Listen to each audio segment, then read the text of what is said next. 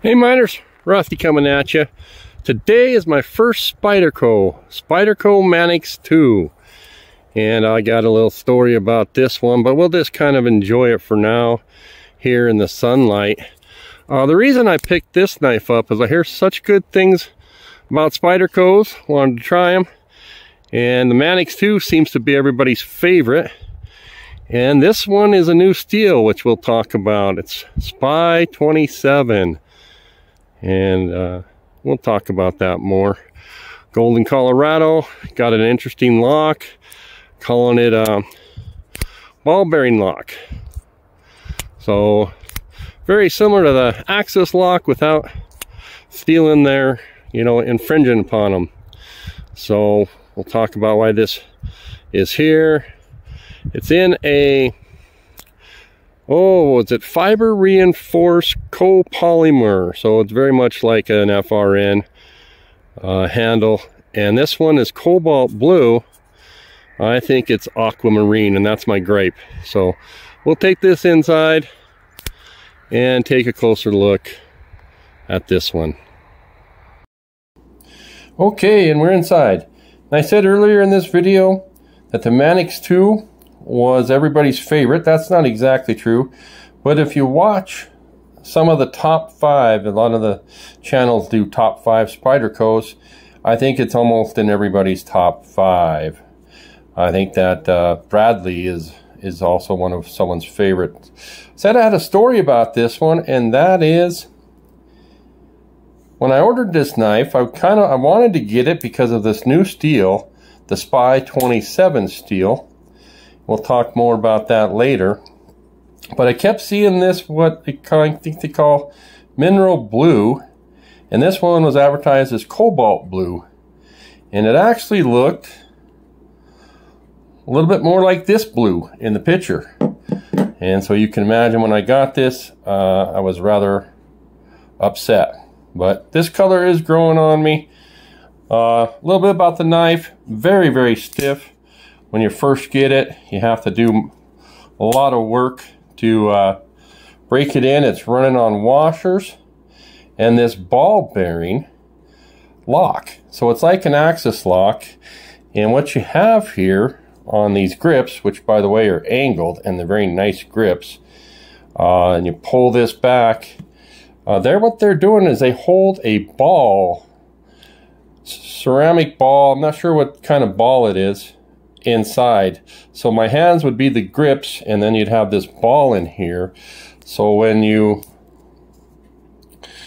it's rolling on the tang, and then the ball gets pushed in. And I said also I'd give the reason for this.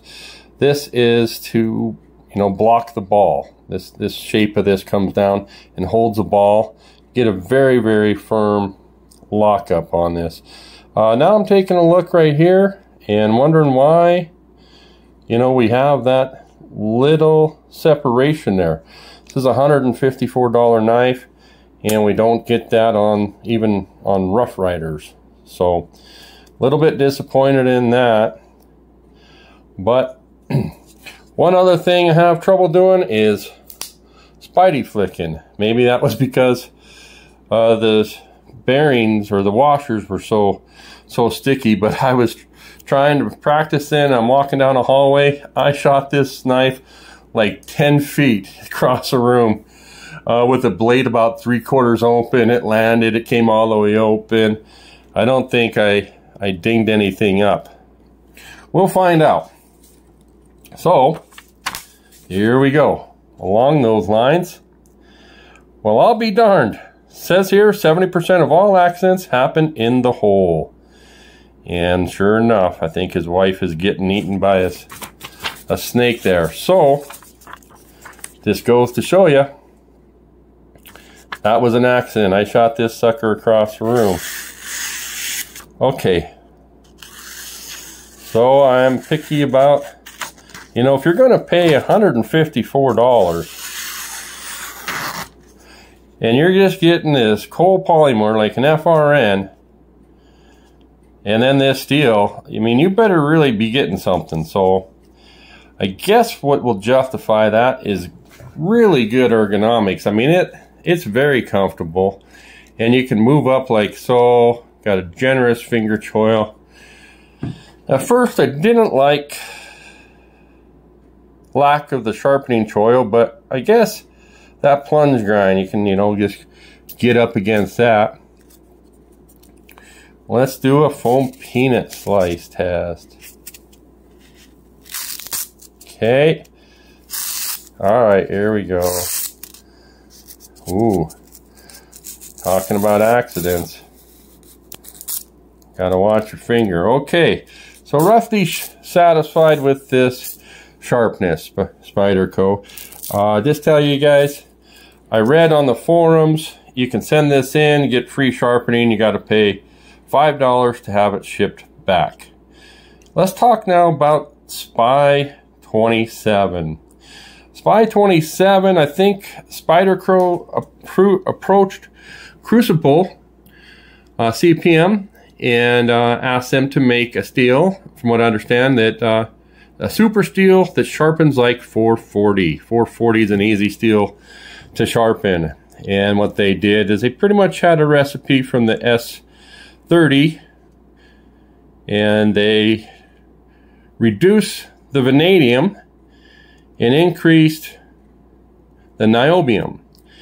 And if you guys know anything about the knife process, vanadium is supposed to form very hard carbides, but it competes with chromium when doing that. And when you reduce the vanadium and increase the niobium, which also forms very hard carbides, and that's what gets you your edge retention, the niobium doesn't compete with the chromium as much as the vanadium does, if that all makes sense. So you have a high chrome for the stainless steel, and this has very good stainless steel, a high corrosion resistance. And then you take and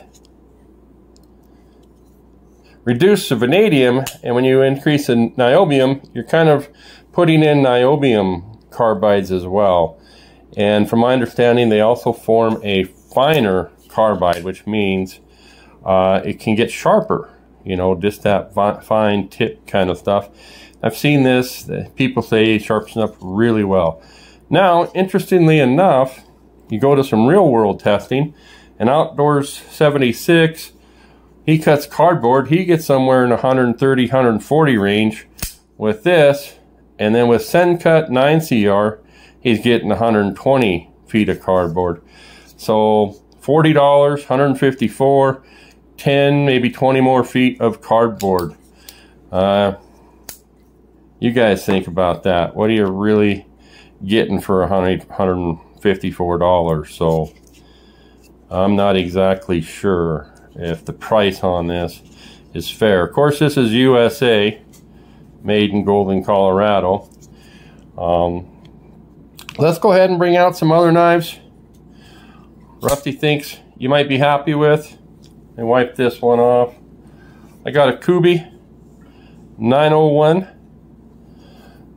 flat. We'll take a peek here.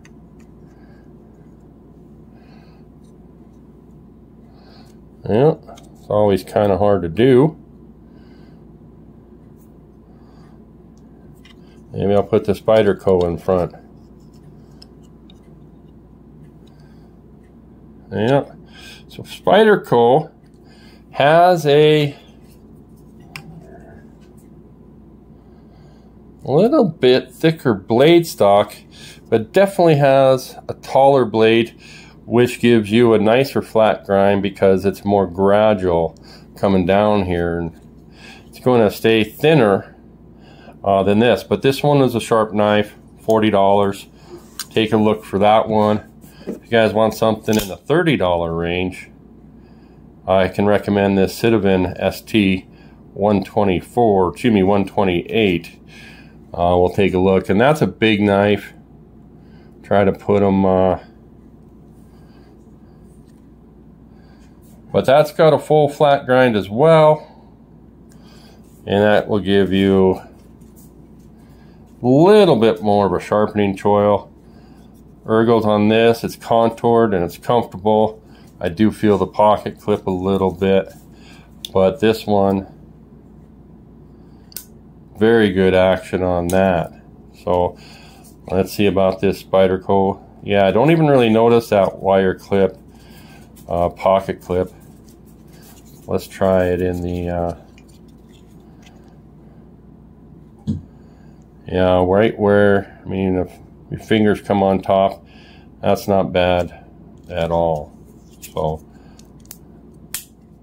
Spyderco also, you can what can you do? You can modify these a lot, except these screws are not removable. There's no screw heads on them. You can adjust your pivot. It's got a free spinning pivot, and you can take out your pocket clip. Other than that, you know, you can't take this knife apart. And by the way, I don't know what I have on here. Can't imagine anything that I got on there that looks like that. Almost like a permanent marker. So there we go. That's the Spyderco Manix 2 in SPY27.